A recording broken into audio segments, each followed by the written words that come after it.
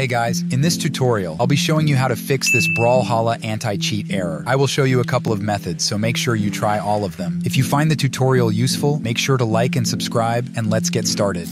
The first thing that you need to do is to open up the Steam. Then right-click on Brawlhalla.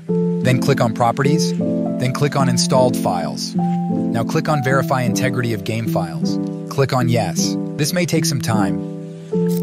After it's finished, you can enter the game and see if your issue is fixed. If this doesn't fix your issue, click on General at the top left. Now in the launch options, type -no EAC. This will turn off your anti-cheat. After you type this, launch Brawlhalla. When you're in the game, you can exit it. Then go back to launch options and remove the no EAC command. Now you can enter the game again and your anti-cheat will be restarted and you should be able to play the game.